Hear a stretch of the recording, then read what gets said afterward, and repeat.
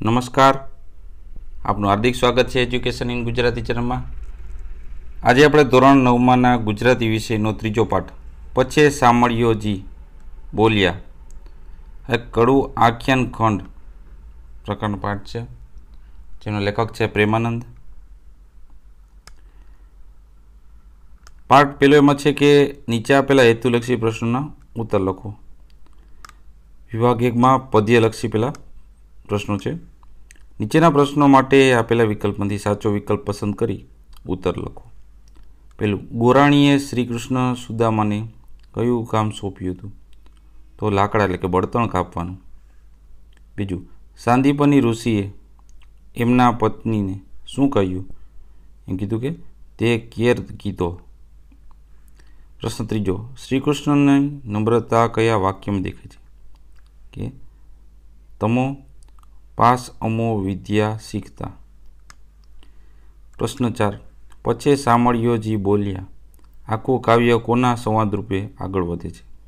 તો શ્રી કૃષ્ણ અને સુદામા વચ્ચે. બીજો પ્રશ્ન છે ખાલી જગ્યા પૂરો. પેલું છે કે હાજી નાનપણનો ને મને કેમ વિસરે રે. બીજું છે નદીએ પૂર આવ્યા ઘણા તને સાંભળે રે. ત્રીજું છે પછી દારિદ્ર ખોવા દાસનું સોમ દ્રષ્ટિ શ્યામ કરી. પ્રશ્ન ત્રીજો છે નીચે આપેલા વિધાનો ખરા છે કે ખોટા તે જણાવો. પેલું, સુખ દુઃખની કરતા વાત મને કેમ વિસરે રે, તો વિધાન ખરું છે. બીજું, હાજી કરતા નારાયણની ધૂન મને કેમ વિસરે રે, તો વિધાન ખોટું છે. ત્રીજું, આપણા હદિયા સાથે ચાંપિયા તને સાંભળે રે, તો વિધાન ખરું છે. ચોથું છે પછી સામળિયોજી બોલ્યો કાવ્ય કવિ ભાલણ છે, તો વિધાન ખોટું છે. પ્રશ્ન ચોથો, નીચેના વિધાન માટે કારણો લખો. પેલું કારણ એમ છે કે શ્રી કૃષ્ણ અને સુદામા વનમાં ગયા કારણ કે ગોરાણીએ તેમને જંગલમાંથી લાકડા લઈ આવવાનું કહ્યું હતું. બીજો પ્રશ્ન, ગુરુજી શ્રી કૃષ્ણ અને સુદામાને શોધવા નીકળ્યા કારણ કે વનમાં વરસતા મુસળધાર વરસાદમાં શ્રી કૃષ્ણ અને સુદામા અટવાઈ ગયા હતા. પ્રશ્ન 5, નીચે આપેલા વિભાગ અ ના શબ્દો વિભાગ બ ના શબ્દો સાથે જોડો. તો ભારા એટલે કે કાસ્ટ ના હોય. રણછોડ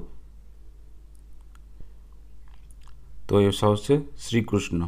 પછી અતૂટ મધુર મૈત્રી કોની હતી? તો શ્રી કૃષ્ણ અને સુદામાની. અને સોમ દ્રષ્ટિ એ તો એ શ્યામની. વિભાગ બ છે વ્યાકરણ લક્ષી આ પાઠનું. પેલું છે નીચેના શબ્દોમાંથી સ્વર વ્યંજનો છૂટા પાડો. તો સામળિયાજી અને દારિદ્રના સ્વર અને વ્યંજન છૂટા પડ્યા છે. પ્રશ્ન બીજો છે નીચેના પંક્તિઓમાં રેખાંકિત સંજ્ઞાના પ્રકાર જણાવો. તો જે લીટી કરી છે એ સંજ્ઞાના પ્રકાર જણાવો છે. હાજી સાંદીપની ઋષિને ઘેર મને કેમ વિસરે રે, તો એ છે વ્યક્તિવાચક. બીજું, તાઢે ધ્રુજે આપણી દેહ મને કેમ વિસરે રે, તો એ છે ભાવવાચક. ત્રીજું છે 3 ભારા બાંધ્યા દોરડે તને સાંભળે રે, તો એ સમૂહવાચક છે. પ્રશ્ન ત્રીજો, નીચેના પંક્તિઓમાં રેખાંકિત વિશેષણના પ્રકાર જણાવો. પેલું, મહારાજ લાજ નિજ દાસની વધારો છો શ્રીહરિ. નિજ એટલે કે પોતાની, તો આ થાય છે વિશેષણ સર્વનામિક નિજ એટલે. બીજું, વાદ વધ્યો બેવ બાંધવી તને સાંભળે રે, તો બેવ એટલે સંખ્યાવાચક. ત્રીજું, પછી દારિદ્ર ખોવા દાસનું સોમ દ્રષ્ટિ શ્યામ કરી. તો દારિદ્ર અને દાસનું બધે છે સંબંધવાચક છે. ચોથું છે શીતળ શરીર થાણે કરું ઘણું તને સાંભળે રે, તો એ છે શીતળ એટલે ગુણવાચક છે, ઠંડુ. ચોથું છે નીચેના શબ્દોના લિંગ ઓળખાવો. તો ભિક્ષા છે સ્ત્રીલિંગ, કુહાડો પુલિંગ, ખોળ નપુંસકલિંગ, દાસ છે પુલિંગ, ધૂન છે સ્ત્રીલિંગ, પૂર છે નપુંસકલિંગ. પ્રશ્ન 5મો, નીચેના પંક્તિમાં રેખાંકિત સર્વનામનો પ્રકાર જણાવો. આપણ સૂતા એક સાથે રે તને સાંભળે રે, તો આપણ છે એ પુરુષવાચક છે. બીજું બ છે કે નીચેના વાક્યમાં કેટલા સર્વનામ છે તે જણાવો. તમો પાસ અમો વિદ્યા શીખતા તને સાંભળે રે, તો તમો અમો અને તને આ ત્રણેય છે સર્વનામ થયા. પ્રશ્ન 6, નીચેના શબ્દોના સમાસ ઓળખાવો. સુખ દુઃખ તો દ્વંદ્વ સમાસ. રણછોડ ઉપવાદ સમાસ, મુસળધાર તો કર્મધાર્ય સમાસ, મહારાજ તો કર્મધાર્ય સમાસ. પ્રશ્ન 7મો, નીચે આપેલા શબ્દોને કયો પૂર્વ પ્રત્યય કે પર પ્રત્યય લાગેલ છે તે દર્શાવો. સામળિયોજી તો જી છે એ પર પ્રત્યય થયો. બીજું છે નાનપણ તો પણ છે એ પર પ્રત્યય થયો. ગોરાણી તો આણી છે એ પર પ્રત્યય થયો. અને શીતળમાં અળ છે એ પર પ્રત્યય થાય છે. પ્રશ્ન 8મો છે નીચેના પંક્તિઓના અલંકારો ઓળખાવો. પેલો છે હાજી નાનપણનો નેહ મને કેમ વિસરે તો વર્ણાનુપ્રાસ અલંકાર થયો.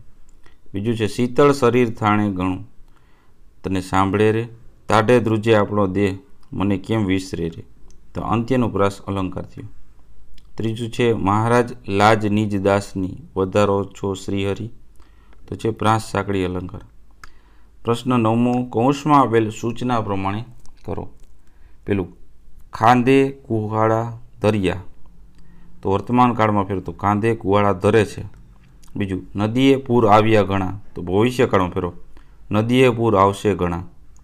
ત્રીજું મહારાજ લાજ નિજ દાસની વધારો છો શ્રીહરિ ભૂતકાળમાં ફેરો તો મહારાજ લાજ નિજ દાસની વધારી હતી શ્રીહરિએ. પાર્ટ બી છે નીચેના પ્રશ્નોના 2-3 વાક્યોમાં ઉત્તર લખો. પહેલો પ્રશ્ન એમ છે કે શ્રી કૃષ્ણ અને બલરામ વચ્ચે કઈ સ્પર્ધા થઈ હતી તો શ્રી કૃષ્ણ અને બલરામ વચ્ચે કોણ પહેલાં વૃક્ષનું થડ ફાડે, કોણ પહેલાં એમાંથી લાકડા કાપે અને કોણ પહેલાં એના ભારા તૈયાર કરે એ બાબતે સ્પર્ધા થઈ હતી. પ્રશ્ન બીજો, સાંદીપની ઋષિની ચિંતા તમારા શબ્દો લખો.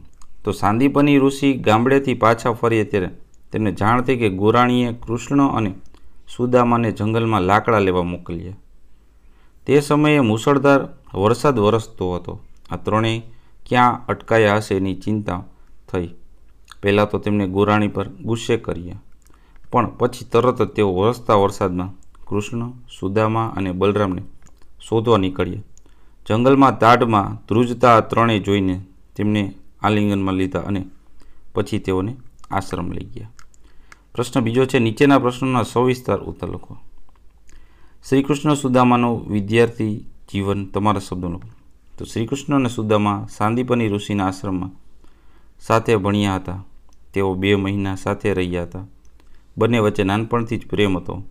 તેઓ સાથે ભિક્ષા માગવા જતા, સાથે જમતા અને